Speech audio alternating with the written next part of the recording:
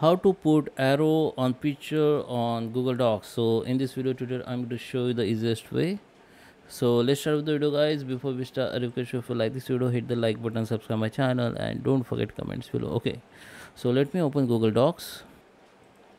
Okay guys, so here we are. This is my Google Docs, and you can see I have one picture here. So I'll show you how you can insert the picture. So just go to the picture and you can upload the picture from here. You can also upload the picture from your computer, or you can also search picture on image, or you can also get the photo from your Google Drive photos and camera and all. Okay, so I have already inserted it.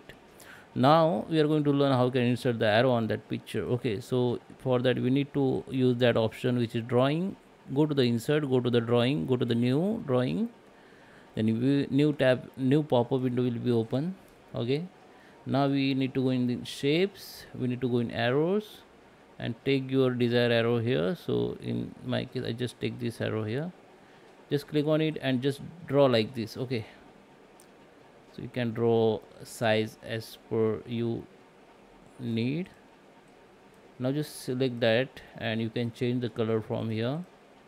Okay, and you can also change the color of border and all. Okay, and you can also change the thickness of this border line. You can also change the style of this border line. Okay, now just click save and close. Now this arrow will be come here. Now just select that, click on that arrow and click on this wrap text. Okay, click on the behind the text.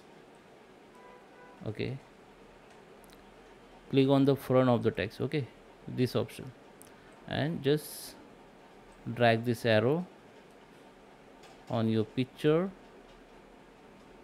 Okay,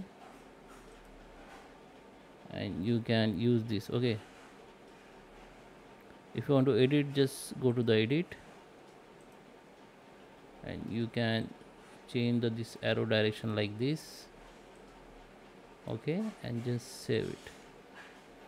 Then you can see the direction of this arrow has been changed, and you can use as per your requirements. Okay, so I hope you like this video. Please subscribe me. Thank you for watching.